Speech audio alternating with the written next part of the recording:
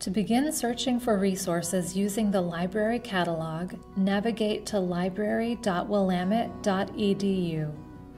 From this page, you can search the catalog, the databases, the journal finder, or our library guides.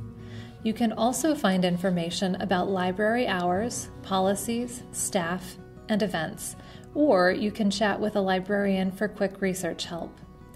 Type in the search box to begin a simple search.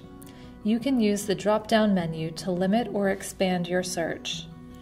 The main difference is whether you would like to include articles or materials held by Willamette libraries and other Summit libraries.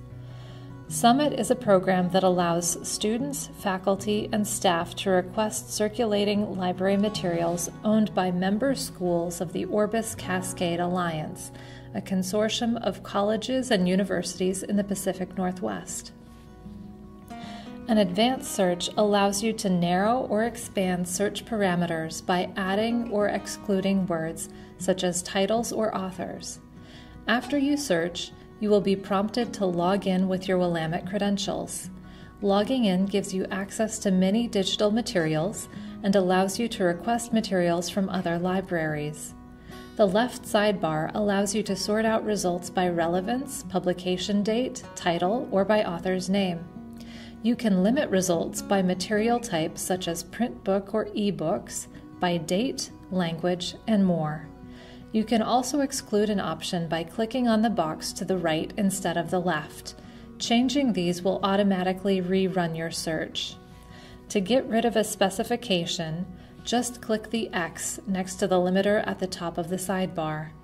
The search results will display basic information about each item, including the title and author, and the location of the item. You can email, cite, or save the record with the icons along the right side.